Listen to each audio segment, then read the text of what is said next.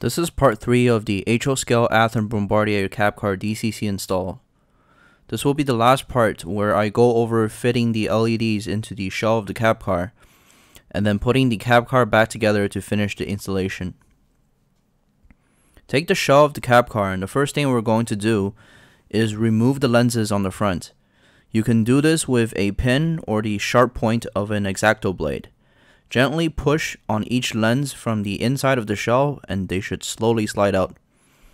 When they have come out far enough, you can pull the lens out of the housing with some tweezers. Do this for all 6 lenses of the cab car, and make sure you keep these lenses in a safe place because they are tiny and it's very easy to lose them. After the lenses are out, you may want to use a 0.8mm drill bit and pin vise to run through the holes just to make sure that they're not blocked. For my cab car in particular, the light holes were not drilled all the way through, so I actually had to open the holes for the lights just a little bit. And then you want to take a small brush to remove the plastic shavings out of the inside of the shell. After you have drilled out the holes, it's time to run the LEDs through them. You can run the wires of the LEDs through the diaphragm spring inside of the cab car to help keep them in place, and then insert each LED through the corresponding hole in the shell. Put a small drop of cyanoacrylate glue onto the LED and then attach the lens onto the LED. You want to make sure the alignment is perfect because the lights will not look as good if they're off center, or if worse, they will not fit back into the hole of the light housing if you don't install them correctly. You need really steady hands and a lot of patience for this part. I recommend using a head-mounted magnifying device to help you avoid eye strain. When the lens is firmly glued onto the LED, pull the wires back and push the lens back into the hole of the shell. If your LED was dead center, then it should go back in fairly easily. Push the lens all the way in with your finger, and then brush some Aleen's Tacky glue on the inside of the shell where the LED is. I use the Tacky glue because it's easy to remove it in the future if one of the LEDs burn out, compared to cyanoacrylate glue, which is almost permanent once it's set. Once you have done all 6 of the lights, you can connect the lights to the decoder again and test out how the lights look. This is what mine looks like.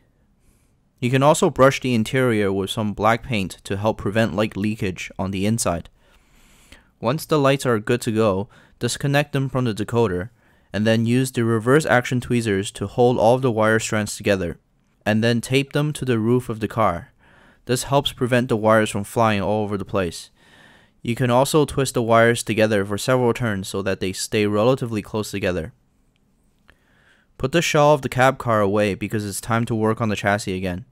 The first thing I did here was to cut a small notch onto the second floor of the interior, just in front of the seats on the left side, and then I run the female plug of the chassis through the staircase of the car and then up through the notch. Finally, using some double-sided foam tape, I secured the female plug to the second floor. I then used the same foam tape to secure the 21-pin adapter and decoder to the ceiling of the first floor. I also do the same for the speaker. If there are any other wires dangling around at this point, you can use more tape to hold them in place so that they're not visible through the windows. Here is what my finished chassis looks like.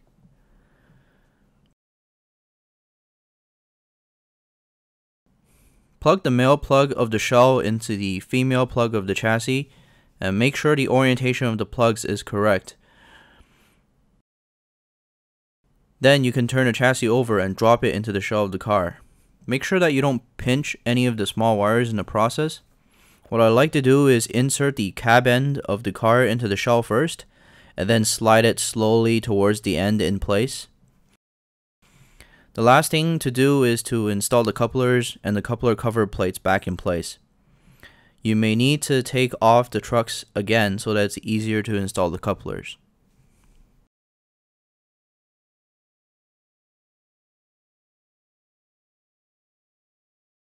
Here are the 2 cab cars that I have. They are Go Transit 200 and 204. 204 on the right is my first cab car, which was fitted with a Soundtrack Tsunami sound card decoder. 200 on the left is the cab car that I just finished, which has an ESU LokSound Select decoder. Everything about these two cab cars are the same, with the exception for the decoders that were used. I am going to do a sound comparison between the Tsunami and the LokSound decoders. First up, we have the Tsunami decoder.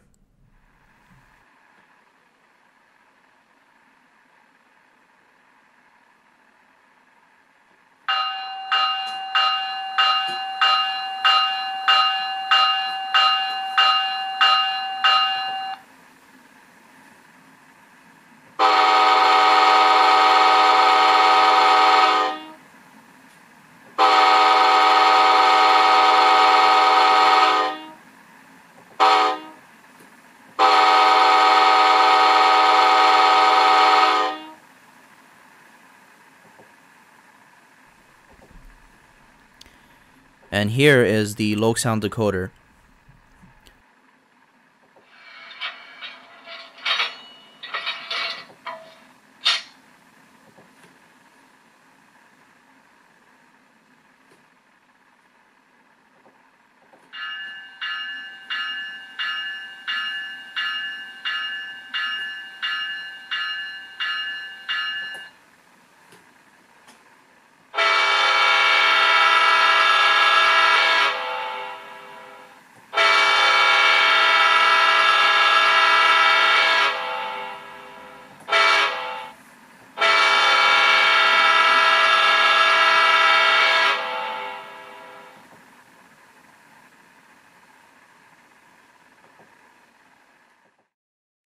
I think the ESU LokSound decoder has much better sound quality than the Tsunami.